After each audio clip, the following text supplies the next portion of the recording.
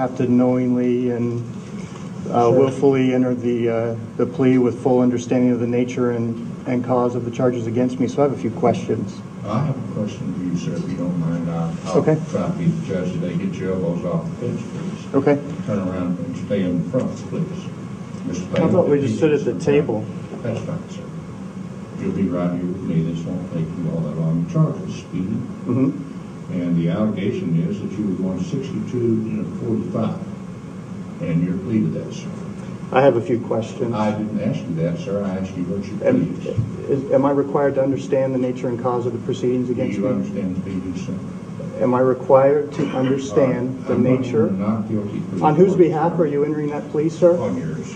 Okay, so you represent me in these proceedings? No, sir, I'm just not going to put up with it. I'll just have you enter a not guilty plea. I'm not entering a not guilty plea, sir. I have some questions. Before the court. You don't question me, sir. Okay, so what just happened there? A lot transpired in a very short time.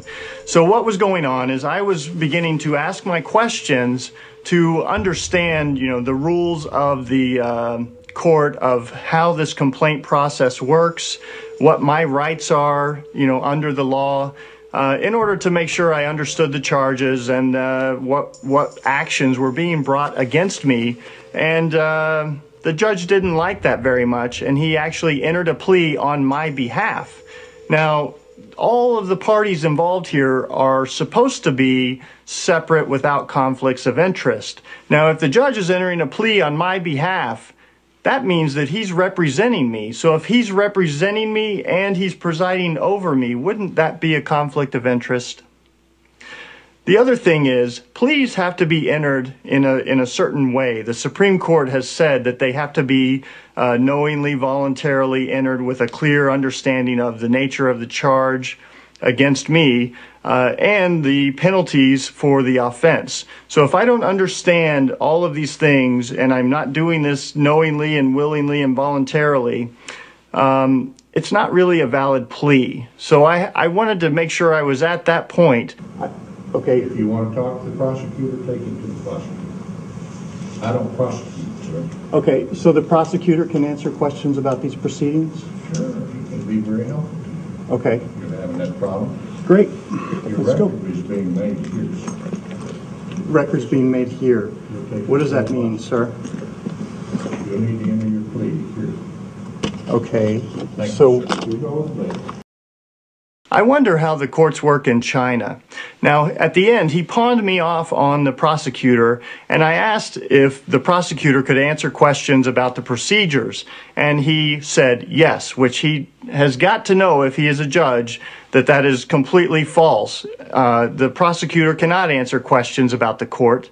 And he knew that he was pawning me off. Now, I think the reason that he wanted to get me out of there is because standing behind me was a room full of people seeing me up there questioning the legitimacy of the court and seeing me stand up and exercise an option other than what they've been told is available to them. And he wanted to put a stop to that. So he got me off into another room where he could keep me at bay until the courtroom could be cleared out. Here it is. Can you hear me all right? Yes. I don't know that you had a chance to talk to the prosecutor. I've looked at your paperwork here, and you told me down here that you wanted to plead not guilty. Guilty.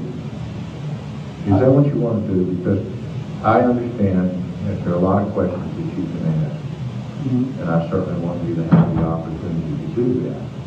It might be best in your case, if you have those kind of questions, that you go to a lawyer or hire yourself a lawyer, or go ahead and if you want to, you can enter your plea to me and we can act accordingly. We don't, in a pre-trial, spend a lot of time going over a lot of things.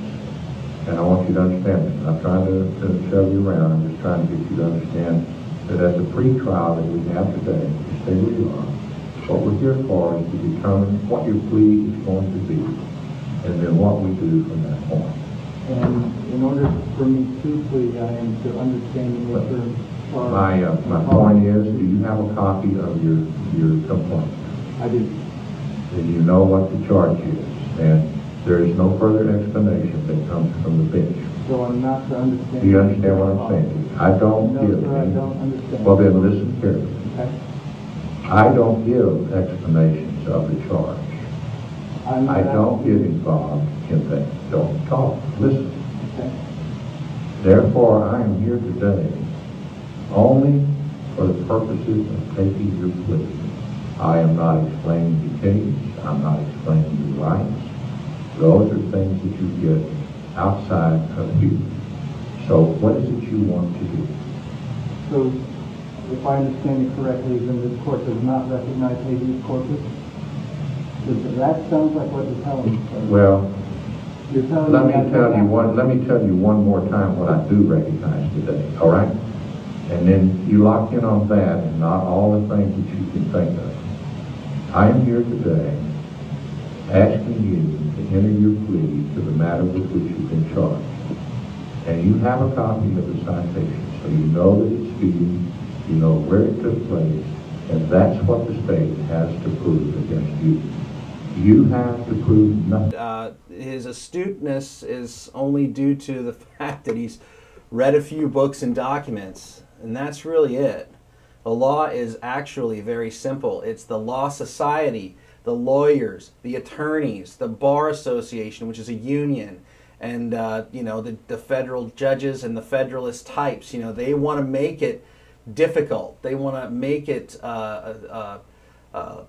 like a pretzel. You know, tie in your thinking in a knot and make it seem like it's just a wall of information that you have to learn in a university and then take an exam to make sure you know it enough to be able to go into the court and save people from themselves, because that's really all it is.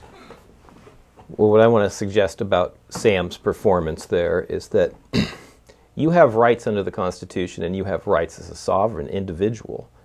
The courts would like you to believe that you've given up all those rights through contracts that you've signed with the government. And the government's a corporation, and the corporation has policies that as an employee of the corporation you have to obey. What's going on with the plea, the reason that the judge needs you to plea is because it's a contract you're entering. Just imagine it like, here's a contract I'm giving you, will you please sign it for me? And these are your only options to sign it. You don't have any options other than the ones that I give you. Is that true?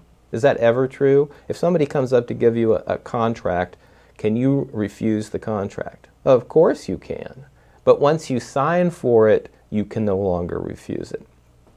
So the contract is, hey, we've got a court case today, and I'm telling you what the charges are, and you signed a ticket, right? And the ticket is you're signing your contract into the system. So let's start with signing the ticket. What are we going to say about that? Well, first of all, as I mentioned before, this is a private company, and the officers of the company act on behalf of the company to gain your compliance.